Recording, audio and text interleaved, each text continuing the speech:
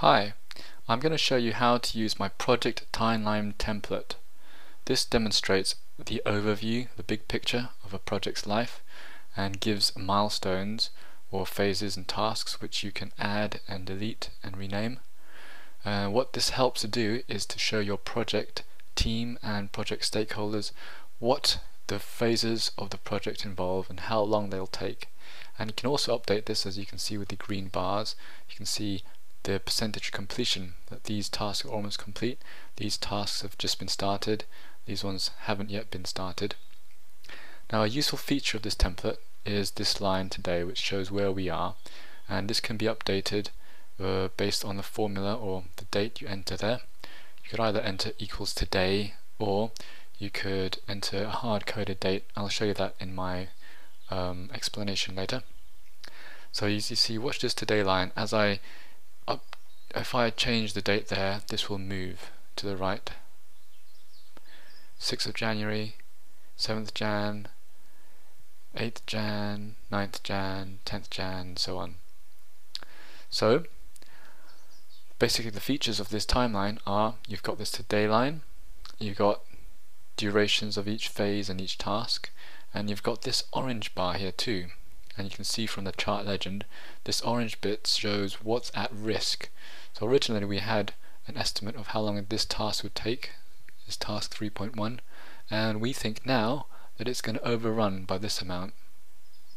That in a nutshell is this project timeline template, and you can find it for download at my website www.launchexcel.com/timelines-in-excel. Now, when you download this free template, you're going to get this template contents page, which shows you each of the tabs, and here the hyperlinks are clickable. So if you wanted to go to timeline, you'd click on that, or data, you'd click on that.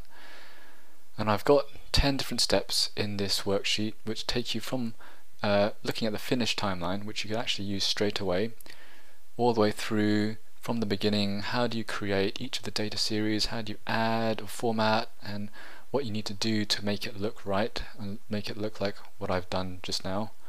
And I've got a little bonus of how to add the at-risk data series. So let me show you what's in the rest of this worksheet. The first tab is the finished project timeline. This is the bit you can use straight away. You can copy this to another workbook, update it with your own data. The second tab is an empty tab, has no chart in it, but it does have the data. So the data is down here below, you can see down here. And what this is good for is if you want to start right from the beginning, but you don't have any of your own data just yet, you just want to play with the idea of a timeline, you can copy this tab and use this one. Follow my instructions, which I've got online, by the way, on my article, and start from the beginning.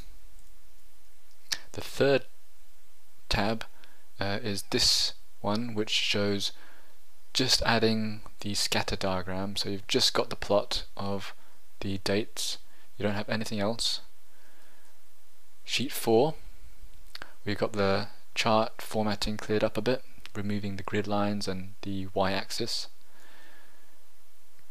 Sheet 5, we've added some grey bars. You can see here, these are the duration of the events. So the phase 3 lasts this long, task 1, task 2, task 3. And we've got these drop lines down just to give you an idea of whenabouts they appear on the time scale. Sheet 6, adding another data series. Sheet 7, formatting that second data series, and sheet 8, bringing out that second data series so you can see the completion. So this is these green bars, they belong to another data series, and I've formatted them to be wider than the original grey bar and green, so you can see an estimate of how much the event has progressed, or the task has progressed. And as you can see from here, phase 1 is almost complete, phase 2 is about 75% complete, phase 3's just got started, maybe 20%, and phase 4 hasn't got started at all. In sheet 9, I've added the today line, and that's a third data series. Sheet 10, I add these chart legends, which are actually text boxes which you can float around. You can reposition and change their coloring. I find them much more flexible than the standard Excel chart legends. And the bonus sheets, I show you how to add this extra data series for the at-risk tasks, which are ones we think are going to overrun. Alright, so that was the template.